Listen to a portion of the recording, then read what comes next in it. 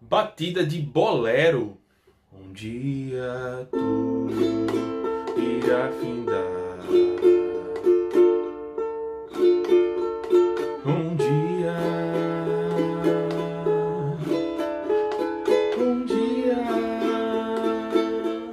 Bom, para você executar, você vai utilizar basicamente duas técnicas específicas, que é a técnica de você tocar para baixo com o polegar, tocar para cima com o indicador, tá?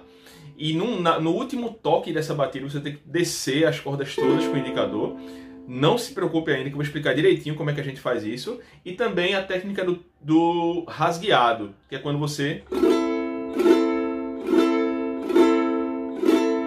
desce com os 3 dedos aqui nas cordas. Se você ainda tem dificuldade com relação a rasgueado, a gente tem vídeo, tá? Eu vou deixar o vídeo na descrição sobre como fazer um bom rasgueado, exercícios e tal, que realmente ele é um pré-requisito para a gente conseguir fazer bem feito esse bolero, tá bom? E em que consiste essa batida? Vamos lá. Primeiro você toca para baixo com o polegar, se preocupando em pegar as cordas de cima. Depois disso você desce com o rasgueado. Beleza? Então já temos o treina aí, baixo, rasgueado.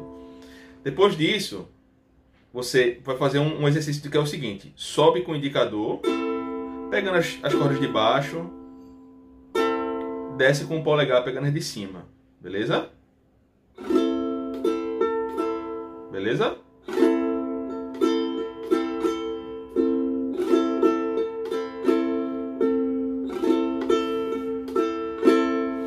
Que é o seguinte, vamos completar agora. Desce com o polegar, rasgueado, beleza? Sobe com o indicador, desce com o polegar, sobe com o indicador e desce agora com o indicador pegando tudo, ou o máximo de cordas possível. Beleza?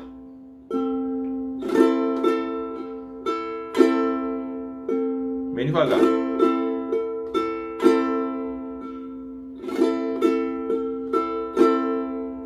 Acelerando.